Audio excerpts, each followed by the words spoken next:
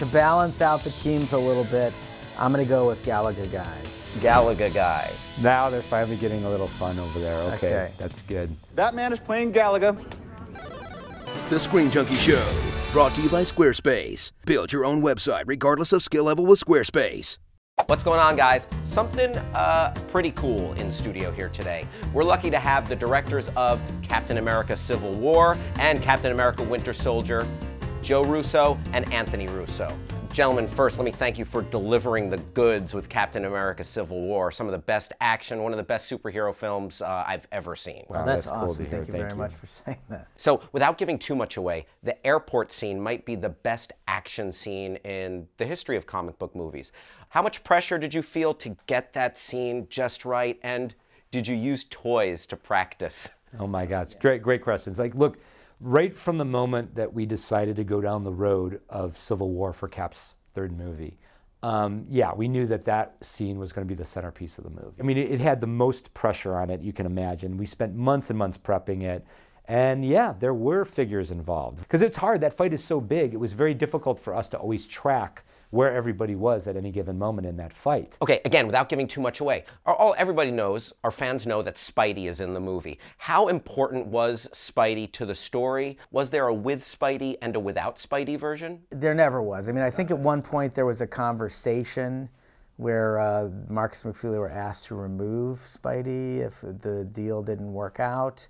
It was not an issue that it was not a moment that we paid a lot of attention to, because we, as directors, knew that the deal was so complicated to get done. If you give anybody the inclination that the movie can be accomplished without that character in it, they may want to back away from the pain. Yeah, that hurts my feelings. Yeah, so, so we just kept saying that the movie is not accomplishable without this character in it. Approve Gadam on Facebook asks, how do you balance and give attention to each of the superheroes in Civil War? From the beginning of our journey as filmmakers, Joe and I have always loved ensembles. Okay, yeah. Like our first movie, Welcome to Collinwood, was an ensemble. A lot of our TV work, Arrested, Community, Happy Endings, all ensembles. We take passes where we think about the story from beginning to end. Even though it's Captain America's movie, you know, we will step through the story from every other character's point of view. Literally, so that you can follow the character from the moment they enter the story to the moment they exit the story. And we just think about the whole movie as theirs for a moment. There's going to be somebody in the movie theater that came to the movie just for that one character, no matter how much screen time they have.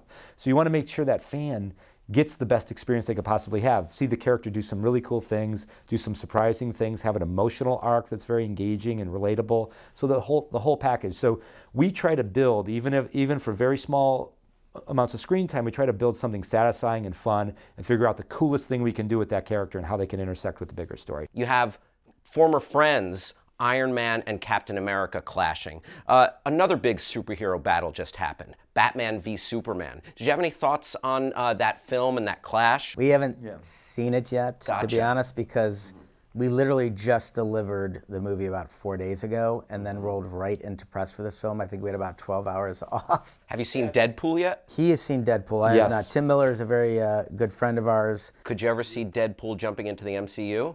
You'd love to see Deadpool jump into the MCU. How great would that be? I mean, the great thing about Marvel is, like, there is an attitude of nothing's impossible, but that doesn't mean everything is possible. You just have to chase it. Guys, thank you for taking the time to answer those questions. Now, I'd like to shift gears.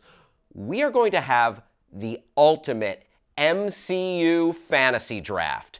Anthony Russo and Joe Russo, brother versus brother, are going to pick their teams of superheroes and participants in the Marvel Universe, and we will decide who has the ultimate team of Marvel heroes. Let's do this. Fellas, to decide who picks first, classic rock, paper, scissors. Rock, paper, scissors, 1, 2, 3. I thought I was going to fake him out. Yep. You have the number1 choice, Anthony. Okay, look, I know what Joe is worried about, exactly what he's worried about. So I'm going to keep the game interesting. And since this is a Captain America movie, I'm going to go with Cap. Avengers! Here's the great thing about Cap. If he doesn't lead you to victory, he will at least guarantee that you lose gracefully. He made a very popular choice. Okay. Strategically, though, I am going to go with Scarlet Witch, who is the most powerful character.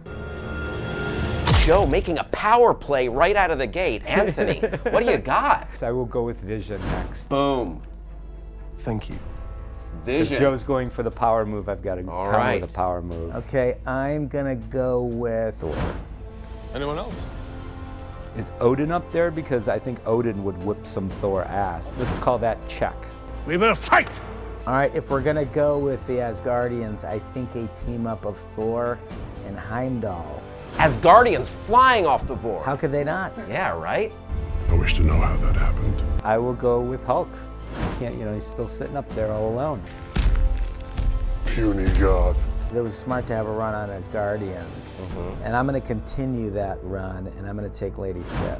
There you go. I've got this completely under control. This is exactly what the writing room looks like when Okay. we sit there with Marcus McFeely. We actually do have a board like this with the characters on it. If you believe it. And we do we move look like them cards around like as this. we're trying to figure out storytelling. That's awesome. It's really true, yeah. Okay, I got to go with Iron Man. Gotta go Iron Man.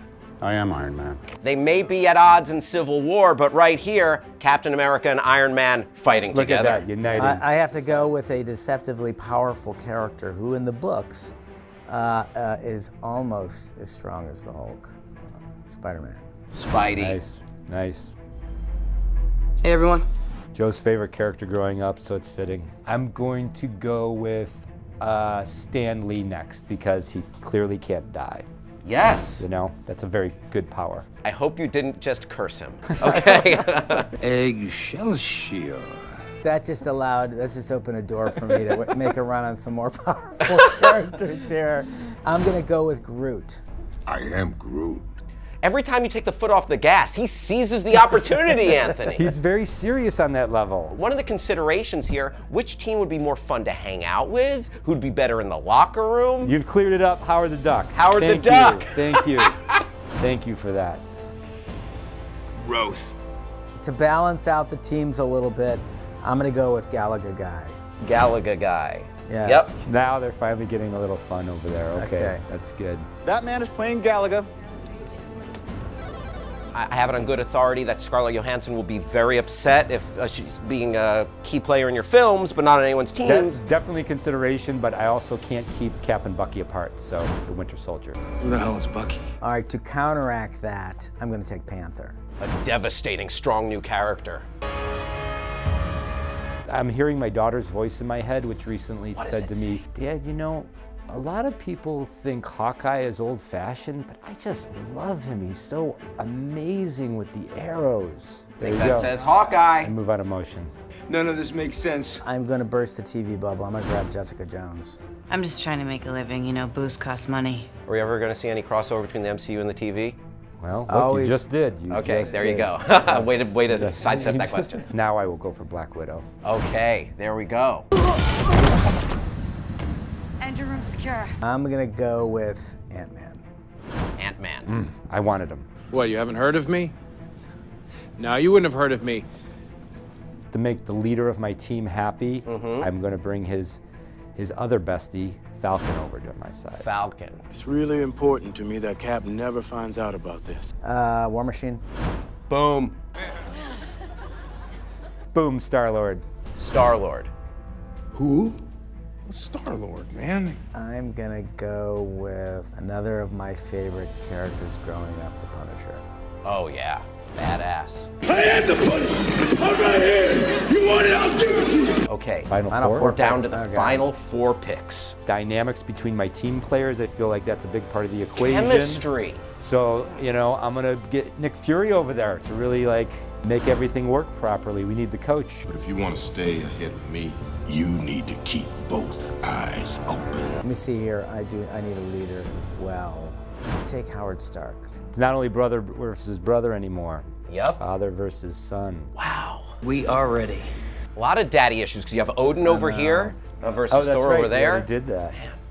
I am going to go with Happy Hogan because I am so grateful to Jon Favreau for kicking off the entire MCU with the amazing Iron Man. Yes. Badge, guys. I put a memo in the toilet. Come on. That's a very emotional pick. It's hard for me to trump that. And here's what I'm gonna have to do. I cannot leave this character on the board lest I incur the wrath of all of the Marvel TVverse fans.